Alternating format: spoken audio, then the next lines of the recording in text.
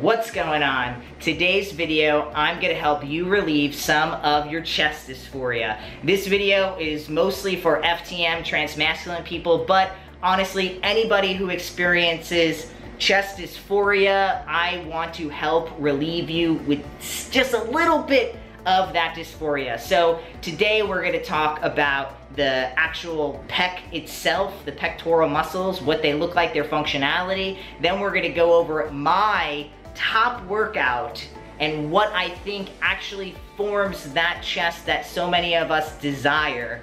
We're gonna talk about the exercise to do in the gym, and we're gonna talk about the exercise to do at home. Let's do it. Okay, so the first thing we need to do is we need to talk about the pecs, okay? So I get compliments on my pecs, thank you. I worked hard, I worked way before top surgery, and I still work now, so I appreciate it. But I also wanna say that genetically, everybody's chest is going to look different, okay? So with that though, I wanna talk about what I really think people mean when they say, you have a nice chest. This is the part of my chest I think they really mean. This part right here, this swoop right here. Now, there's other parts that make the chest look really nice, but I really think that this is the swoop. I'm looking up here. This is the swoop that I really think people crave, okay? And for those who are looking to get top surgery or have top surgery, not all of us, but some of us will have our scars lying right underneath. You can kind of see mine start underneath and then kind of come up, right? So, what I want to do first, before we actually talk about the exercise for at the gym and at home, is I want to talk about the functionality of the chest, okay? So, pushing and flies, okay? So, I want you to visualize your pec like this. You have tons and tons of muscle fibers.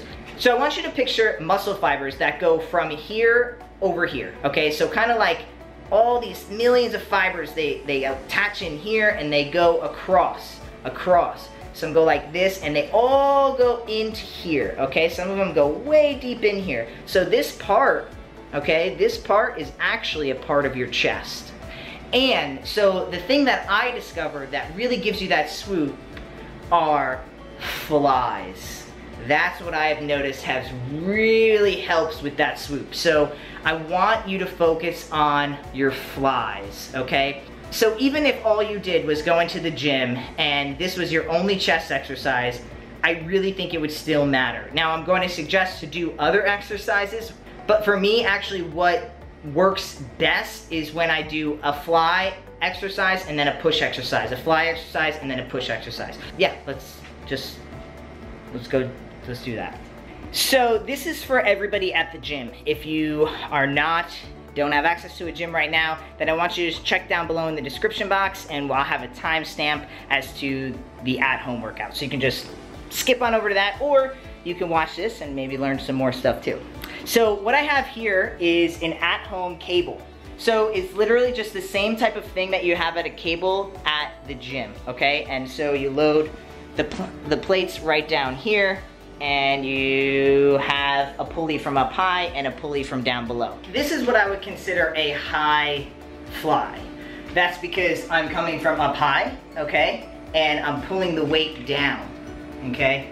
Now, the thing is I don't have a handle here, so you'll see me gripping it kind of funky, but it's the same motion if you had a handle. So, the other thing I want you to pay attention to is your wingspan, okay? So like how high up you can go comfortably and still have control of the weight, because that's really gonna help. That really letting the weight really pull those fibers there. That's why I want you to think about the fibers, because you wanna think of all of them contracting and then think of them stretching out, stretching until it starts to feel good. You don't want it to feel uncomfortable. Too high and you're gonna be like, oh, you're gonna hurt yourself, okay? So nice, still have control, but you feel a nice stretch and then you go in and squeeze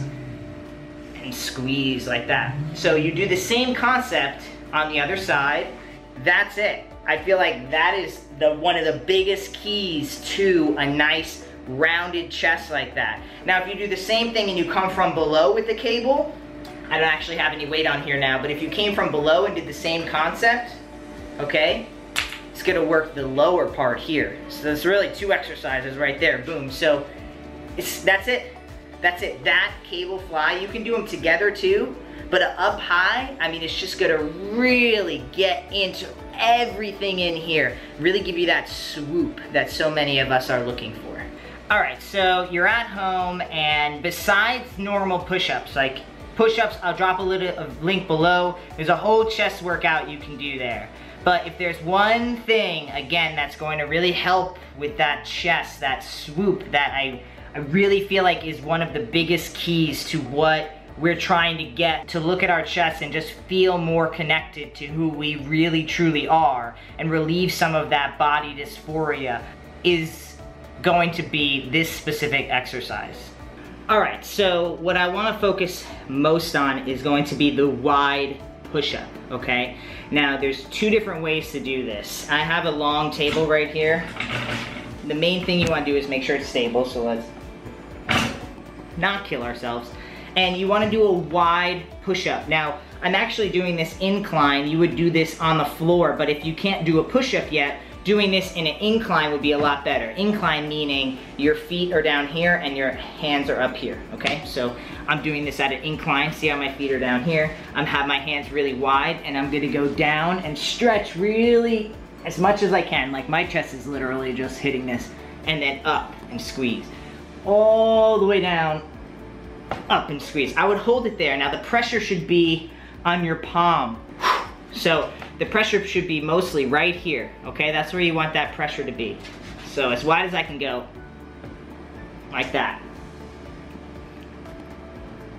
Now, the other thing I want to suggest is if you can, if you have a table like this where it's short, you can put your hands on each end, okay? Like this, each end. And you can do a function of a fly. So you would start here and you go down, and then you would kind of try to press up. So another reason we talked about the fibers is that in order to hit each different part, you work your chest, you hit them all. You know, if you do a fly, you're hitting more in here, right? If you do a decline press, you're hitting more down here.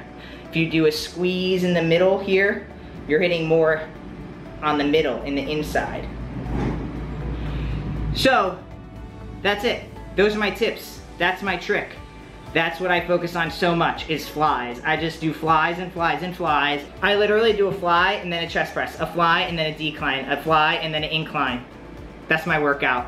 Most people I talk to as well, I mean, flies are where it's at. Like, flies are the definition where you get that structure of the muscle, the sculpting of it, and I feel like pressing is strength and totally worth it. But again, if I had to give you one exercise and you can go into the gym and do this one thing, it would be flies.